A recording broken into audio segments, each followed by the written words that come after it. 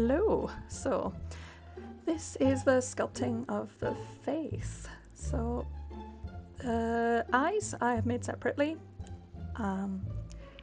using a glass cabochon and a small painted piece behind. And the base of the sculpt is just a big ball of tinfoil. I've stuck it down onto a piece of plywood to make it easier to hold it, because I tend to smush the back otherwise. So this is assembling the eyes to start off with.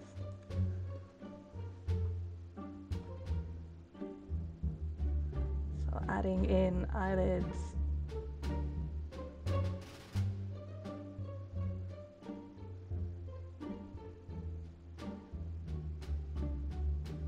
Very strange watching, because I kind of want to go and go, oh, I should have done that a little better and done it like this.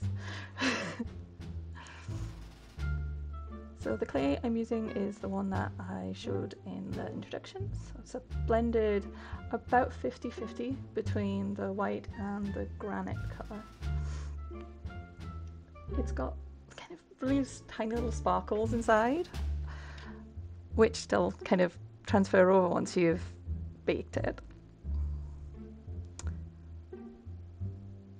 So I tend to use quite limited tools on this one. There's a lot of using fingertips. There's the bowl tool, and there's that lovely squidgy one that I was just using to do the eyes in there.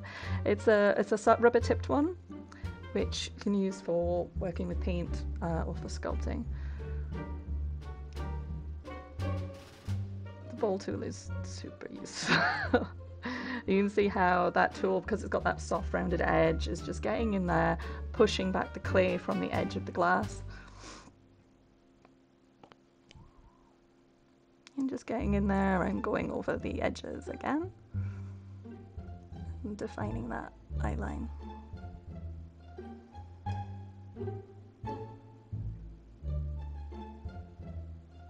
I wish it went this quickly in real life, to be entirely honest. So I'm getting started on a nose here. I love the gargoyle noses, they're adorable.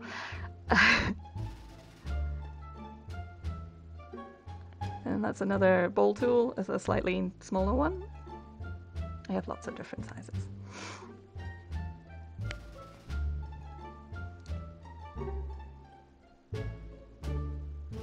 So just nostrils there. I can tell I was going to reach for that one. This is another smaller bowl tool, and it gets right into there to the details. And there's another rubber tipped one. This one's a chisel edged one. And just squishing in the jawline there. Ooh, and a nice sharp pointy tool. So I love the mouths on these gargoyles.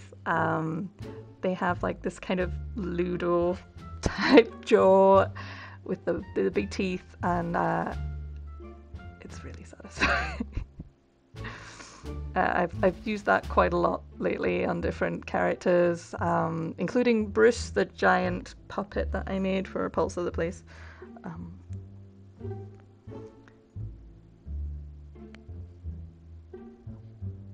So tiny little teeth here. And just also putting in a little bit of indent so that the teeth have got somewhere to go, so they're not just flat on, so they actually tuck into the sculpt itself.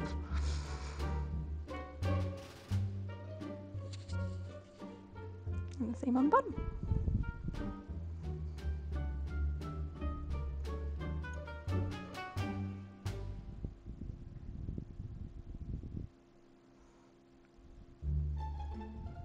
Oh, look at those tiny little fangs. You can already see the characters kind of starting to come through now. And that's just nipping in with a little needle tool, just nipping those teeth further into the jaw and defining the lip.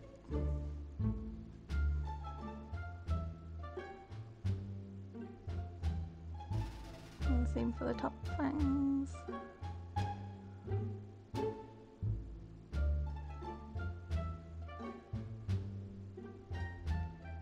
starting to adjust the expression a little bit more.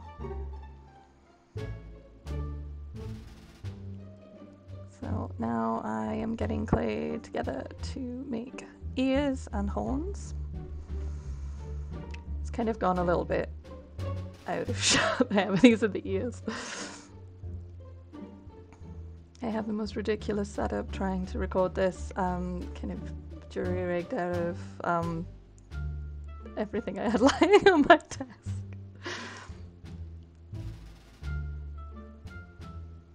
So just kind of rolling the ball tool in there to round off the ears, and a lot of work just with fingertips.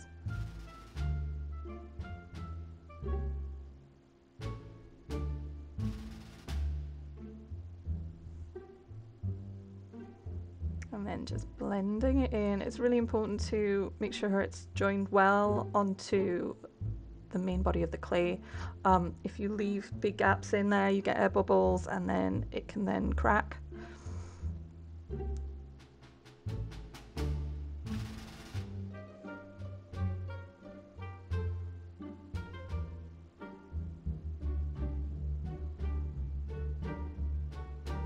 It's looking a little cat-like at the moment. Tweak those ears down into, there we go, just kind of checking and blending it the other side as well.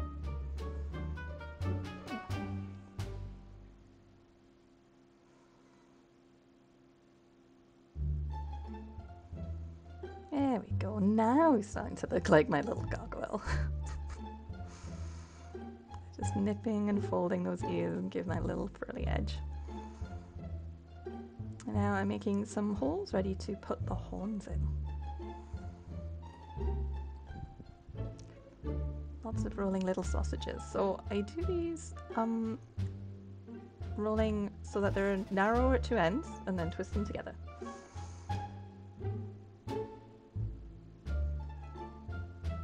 It's usually nice to work in pairs for these so you don't end up with one massively larger than the next.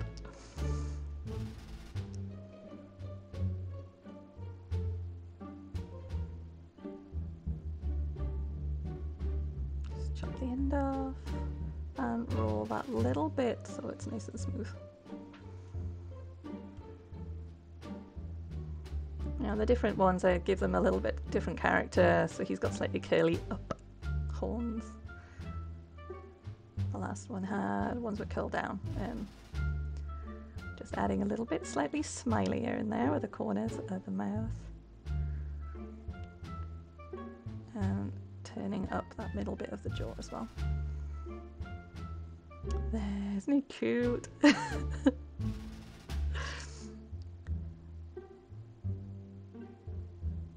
So now I'm grabbing some little tiny pieces of soft pastels and grinding them up into a fine powder. These aren't really fancy, expensive ones. They are just a packet I've had for quite a few years now. I should probably buy some more. So I'm adding some colour with some browns as well, so that it's not just too flat. It's really important to get in around the eyes and all the deeper parts. Add some real depth and really bring out the sculpt. We put the powder on before baking because then it actually bakes the colour in as you bake it.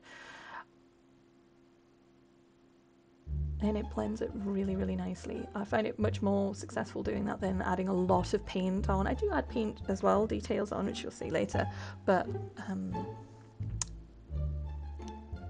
actually blending it in at this stage is much, much better.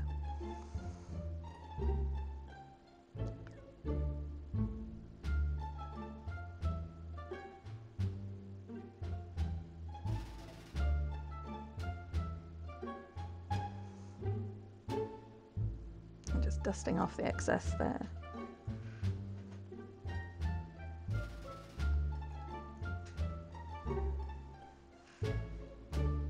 And adding a little bit more detail to the nostrils, all the deeper parts.